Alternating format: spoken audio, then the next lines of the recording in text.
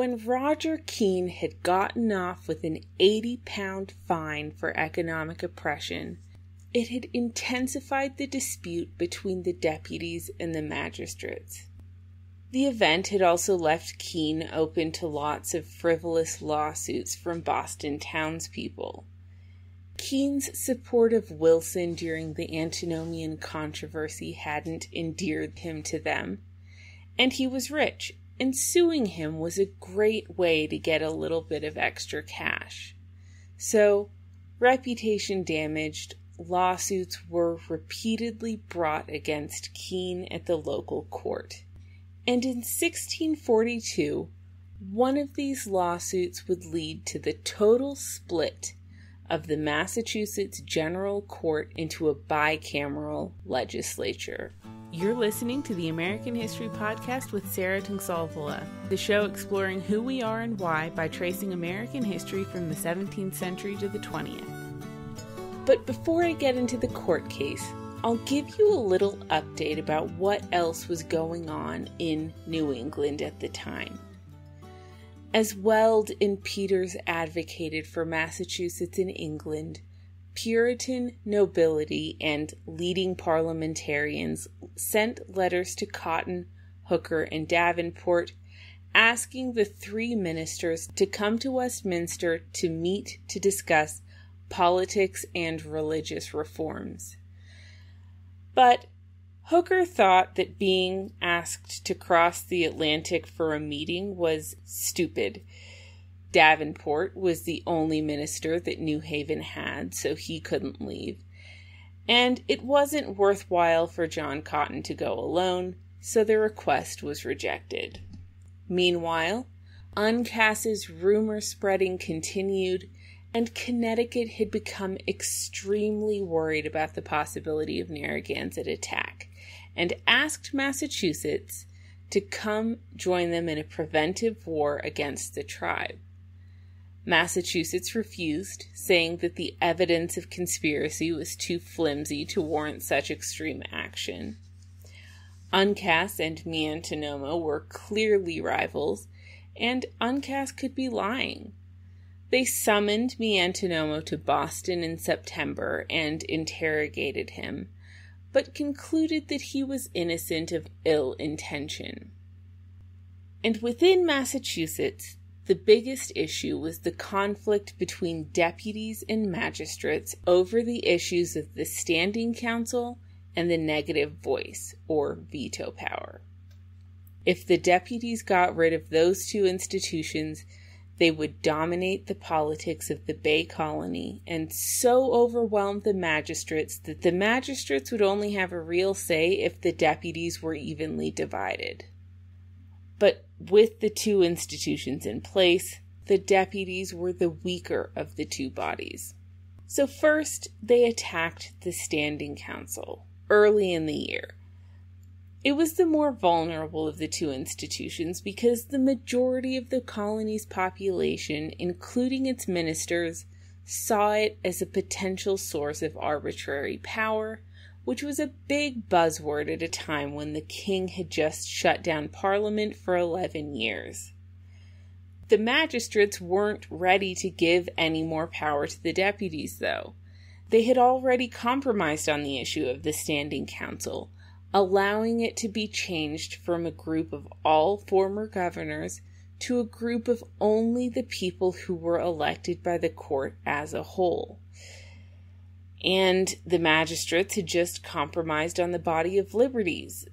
They didn't want the deputies to keep pushing and whittling away at their power until Massachusetts was a simple democracy. But the deputies weren't satisfied by the compromises which had already been made, and they could easily use the fear of arbitrary government to rally popular support for their cause. So in May, a pamphlet by an anonymous author attacking the Standing Council was circulated around the colony until it came to the attention of the magistrates. The pamphlet said that the Standing Council was an alteration of existing procedures which had been ordained by God and needed no altering, and that therefore The Standing Council was not only unnecessary, but it was wrong, unnecessarily divisive, and should be abolished. When the magistrates learned about the pamphlet, Winthrop immediately introduced a motion to track down its author, and the magistrates supported it, but the deputies wouldn't agree. A deputy named Israel Stutton had already been barred from public office as punishment for writing an attack on the negative voice, and they weren't going to let this pamphlet's author suffer the same fate. Winthrop pushed again, and the deputies demanded a guarantee that the magistrates wouldn't censure the author before revealing his identity. So Winthrop suggested asking the church elders if the author should be protected, and the deputies countered by suggesting that they ask the church's advice on the entire debate, including the existence of the Standing Council itself. And the magistrates really had no choice. They accepted the proposal because otherwise they were at a standstill. Both sides explained their positions, and the ministers found a compromise. They said that they approved of the principles put forth in the book, that God had ordained the existing procedures and that they shouldn't be altered by a group of men. But the ministers said that those principles had been applied slightly wrong. A standing council which had power over the magistrates would be wrong, but because the one in Massachusetts operated independently, it was fine, and in fact it was helpful for the colony. The standing council shouldn't be abolished, but it should be perfected, and the way to do this was to provide strict limits to its power, as well as to include some freemen or deputies on the council. In addition, the ministers announced that the pamphlet's author shouldn't be censured because he was merely trying to promote the best interests of the colony. In addition, the ministers announced that the pamphlet's author should not be censured because he was merely trying to promote the best interests of the colony. With his safety assured, the man's identity was revealed, and it turned out to be the 32-year-old Richard Saltonstall, Jr. of Ipswich, son of the Richard Saltonstall who had helped found the colony.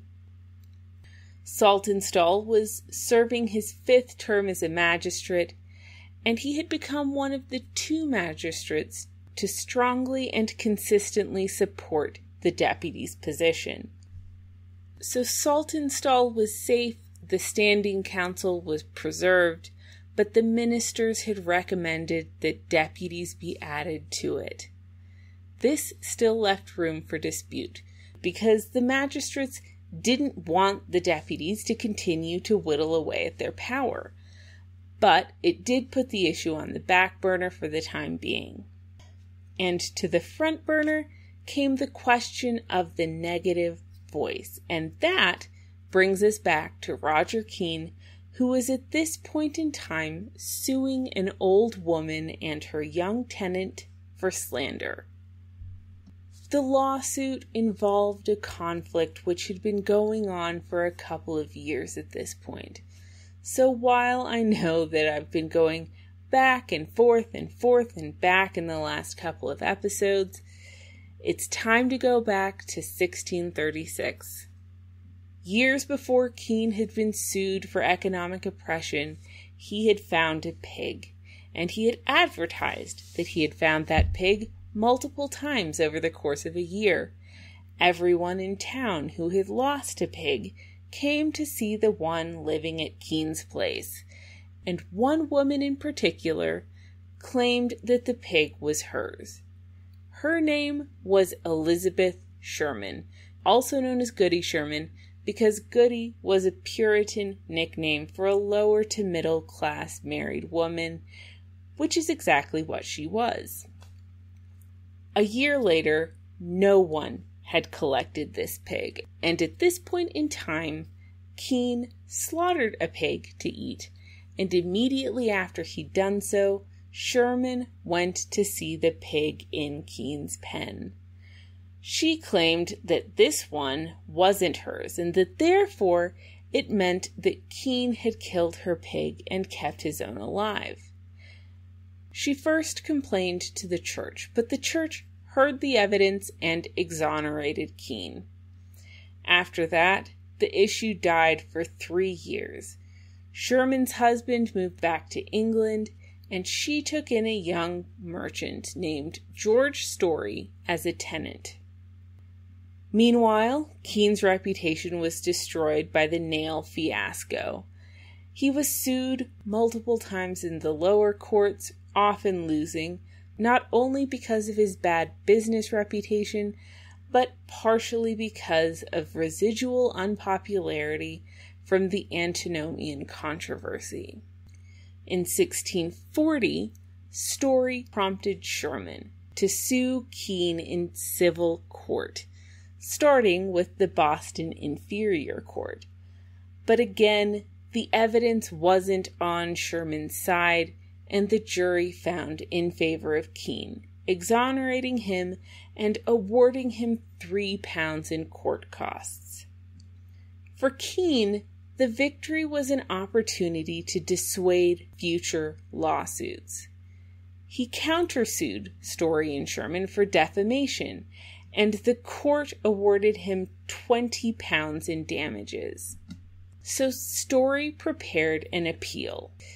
He worked to build the town's hostility to Keayne, not a difficult task, and he collected witnesses who could testify in court that the pig that Keayne had killed matched Sherman's description of her own sow, white with a ragged ear and a black shilling-sized patch under one eye. Then Story petitioned the General Court. Technically, the appeals process should have gone through the magistrates first at the Court of Assistance, but Story skipped that step, knowing that the magistrates were likely to vote in Keayne's favor, and the General Court accepted the petition anyway. Winthrop was concerned that the deputies would use this as a precedent to seize a greater share of judicial power, but the suit was inevitably going to end up at the General Court anyway, and the magistrates just let the issue go. The testimony in front of the General Court went on for 7 days. Story had collected a large group of witnesses who said that the pig that Keayne had killed was, in fact, white with a ragged ear and a patch under one eye, and Keayne had a large group of witnesses who agreed with the description, but said the sow that Keayne had killed had been one that he had bought from a man named Mr. Houghton.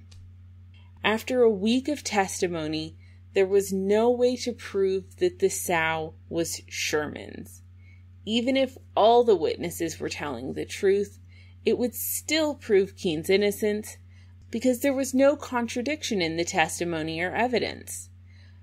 One side was dealing with circumstantial evidence, though, while the other was giving a tangible and detailed version of the events, which incorporated circumstantial evidence too.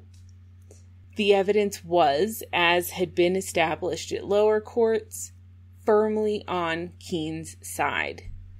This put Winthrop and the magistrates firmly on Keayne's side, with all but 2, likely Saltonstall and Bellingham, voting in his favor. But the deputies disagreed. Sherman was a poor woman with no husband in New England, and Keayne wasn't just a rich merchant, he was the rich merchant who had had his fine for economic oppression reduced without their consent 2 years before.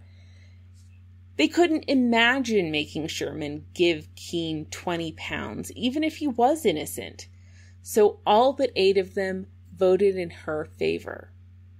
The stage was perfectly set for a battle over the negative voice. Without the negative voice, the deputies would have given Sherman a landslide victory. With the negative voice, both groups had to agree in order to approve the appeal, and if one group, the magistrates, didn't approve the appeal, Keayne automatically won because it was an appeal. So yet again, the magistrates were getting their way, even though the deputies strongly and overwhelmingly disagreed with them. Neither group was prepared to back down, and the deputies decided that at this point, they'd either overturn the negative voice or at least show the colony what a dangerous source of arbitrary power the magistrates were. Winthrop tried to adjourn the court on a positive note by passing a resolution stating that the members of the court were, despite disagreements, parting with affection and charity toward each other, but the resolution was rejected. The deputies were out for blood.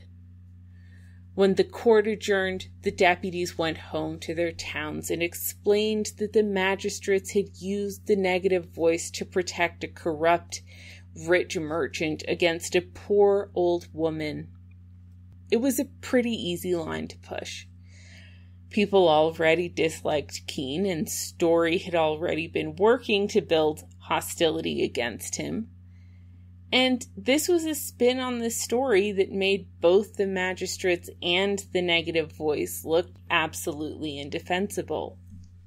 Both sides solicited the minister's support on the issue of the negative voice, with the deputies arguing that the magistrates might become corrupt, and Winthrop arguing that anyone could become corrupt, and that wasn't a good reason to change the colony's political system into a mere democracy.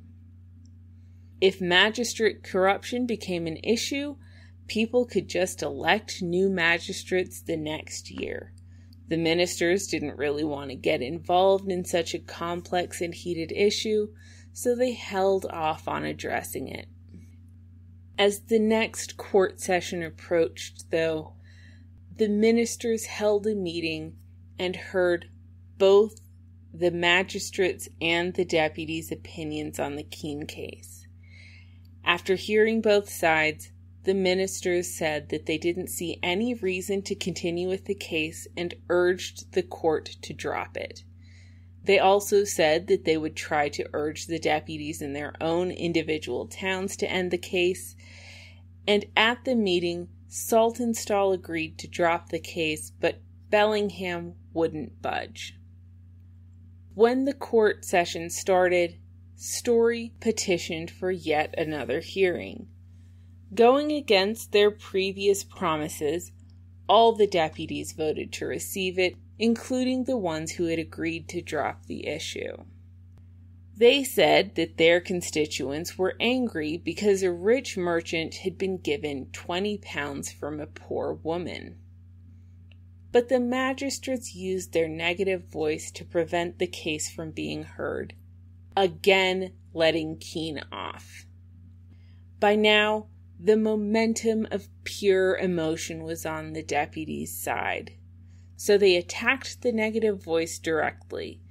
They published a treatise against the institution, and Winthrop published a defense of it, highlighting a well-established and widely held belief at the time that mixed governments were safer than those of a single type, like a pure democracy or a pure aristocracy. The deputies represented a purely democratic spirit, and the worst of that was illustrated by the fact that they would vote to convict a man without evidence purely on emotion. If they removed the negative voice, it would destroy the mixed aristocratic democratic nature of the government and create a mere democracy. But emotion is a powerful force, and when Bellingham and Saltonstall wrote their counter-treatise, it was clear that emotion could easily fuel their victory. They could win. They could win the Keayne case, they could win the battle over the negative voice, and in so doing, they could win everything else. The magistrates' only hope was to bide their time and to let people's emotions die down, and their thoughts refocus elsewhere. So they proposed a compromise.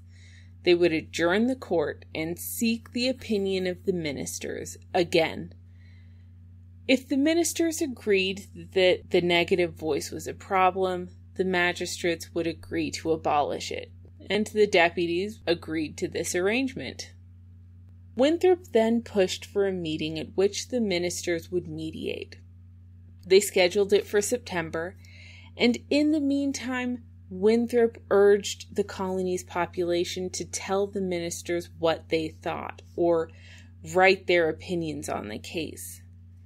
And in the meantime, Winthrop completed and published a reply to Bellingham and Saltonstall's counter-treatise.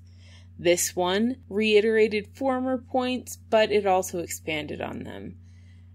Winthrop talked about traditional aristocratic forms of government and traditional merchant forms of government, and how New England differed from both.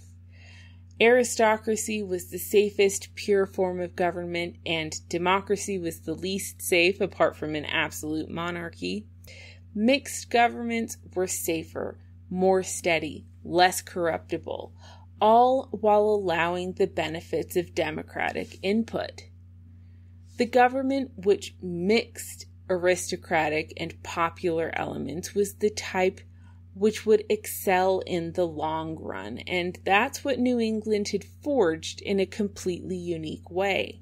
The magistrates weren't an elite in the traditional sense, but they were people who were bestowed with the gifts of God, such as wisdom and learning.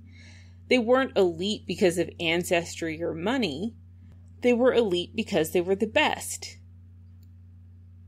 This put the magistrates in the position of enabling an elevated, intellectual, and godly society to work without the types of elites who had damaged England. The magistrates' veto preserved all of this. Winthrop's impassioned plea convinced the ministers, and they barely even discussed the negative voice at the scheduled meeting. They were firmly on the side of Keayne and of the negative voice, and the transition of the ministers from the deputies' side to the magistrates was complete. Cotton announced their support of the magistrates' position, and the ministers spent the rest of the meeting trying to convince the Newbury clergymen to stop embracing Presbyterianism. The deputies were alone, and they had lost. They had one last move, and that was to ask that the General Court be split into a bicameral legislature. That would allow them to bring potential legislation to a vote, which was something that only the magistrates had previously been able to do. It would also allow them to debate questions on their own without the influence of the better educated, more articulate magistrates who so frequently dominated the discussion. The deputy role had originated when people were deputized to represent their own town's interests at the General Court, but now, in a bicameral legislature, they were equal to the magistrates, so they didn't win everything, but they did completely redefine their role in the Massachusetts government, and in so doing, radically changed the government itself. The next year, aligning with the ministers' recommendations, they tried to put deputies on the Standing Council and to push for the Standing Council to stop acting in an executive capacity. The magistrates refused, saying that they were the colony's executive branch and that the deputies would just have to deal with that, to which the deputies said that the Standing Council would not be obeyed. But though the spats between the magistrates and the deputies would continue, the Massachusetts government had taken its final form. All of the biggest questions had been answered. There was a balance of power, delineation of authority, and a form of government which could endure and spread. As for Keayne, the rest of his story wasn't a happy one. There were more lawsuits, most notably one in which a man alleged that his parents had sent him £200 through Keayne, but that Keayne had stolen the money. Keayne's meticulous record-keeping yet again proved his innocence, but John Cotton encouraged him to hold off on suing for slander. He served in a variety of offices over the course of the next 5 years and invested in business endeavors like trade with the Caribbean. His son, who was married to Sarah Dudley, moved to London to help grow his business, but in London, Sarah had a series of affairs, gave his son an STD, divorced him, and left him unable to ever get married again, while her political connections enabled her to remarry. His son started to endure a share of the scrutiny that Keayne himself had encountered, and devastated that the constant attacks had spread to his son, Keayne started drinking, and his employees caught him drunk 3 times, so he was fined and fired from his public positions, and he died a year later, leaving a 153-page will explaining his side of every major conflict he'd been a part of. He also left a lot of money to the colony's public projects, with the stipulation that they leave his family alone. Thanks for listening. If you have any opinions, thoughts, or theories about anything we've discussed in the show, I'd love to hear from you either on Facebook or Twitter, and you can find those links at the website AmericanHistoryPodcast.net, as well as links to first-hand accounts and things. See you next week.